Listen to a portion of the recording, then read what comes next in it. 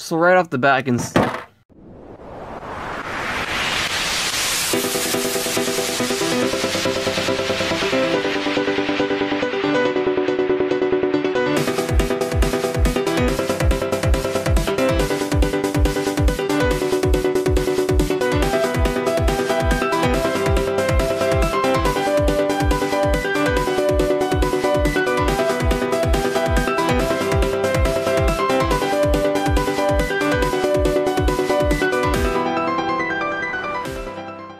Hey, what's up everybody, we're now for another action figure review, and this time we're going to take a look at the Doctor Strange Marvel Legends Dormammu Build-A-Figure wave of the comic version Doctor Strange.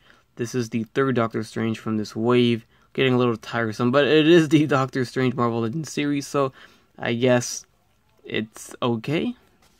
Anyways, this is a reissue of the original Doctor Strange figure that we got probably last year, I think it was, from the Hulkbuster wave.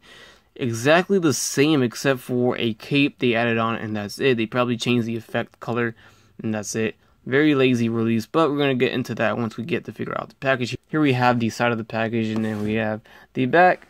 He shares the package with Brother Voodoo, and we have a read-up that says, these sorcerers combine their distinctive forms of spellbinding to keep evil at bay. Then we have the rest of the wave down the bottom, along with the Build-A-Figure built on the left side. Alright, here we have Doctor Strange out of the package. I do like the cape though. I gotta say, the new cape looks very cool. Makes the figure look a lot better than the original one.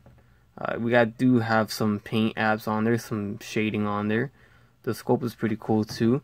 Seems like it is removable too if you take the head off, I believe. Yep, take that off and then you can have the same original figure that we got before. So right off the bat, I can say if you were to choose between this one or the Hulkbuster version, I would say this one because it brings an extra cape, I guess. But the Hulkbuster version seems to be going a lot cheaper than this figure, so it's up to you. It's the same figure, it's just the cape on this one, that's it. Anyways, this one comes with the Build-A-Figure piece, the right arm of Dormammu here. So here we have his nice purple arm that's very muscular. So there's that piece. We are one piece away from building him, and then we have these effects, these Doctor Strange effects. Very cool color, but it's the same that we've gotten before too, just different color. Alright, so here we have him up close.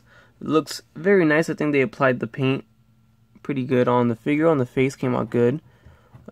Overall, he's using the Bucky cap mold once again.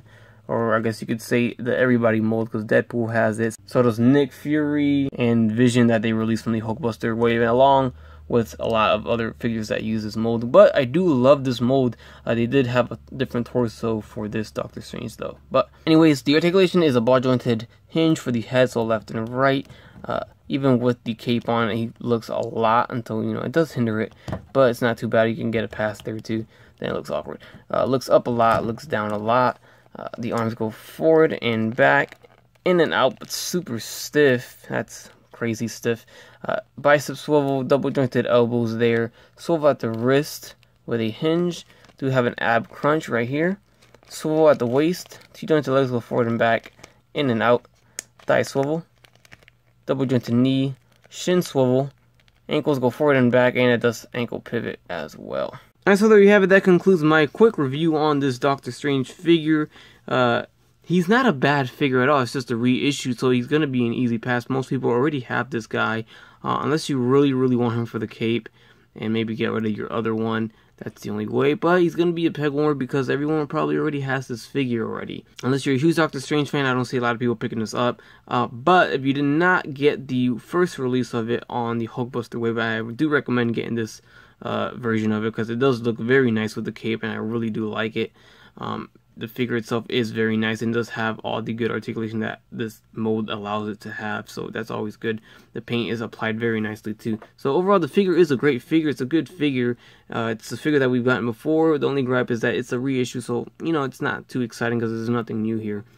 So with that said, hope you guys enjoyed the review. Please leave a like, comment, subscribe if you guys like, and you guys have a great day. Bye. That's crispy.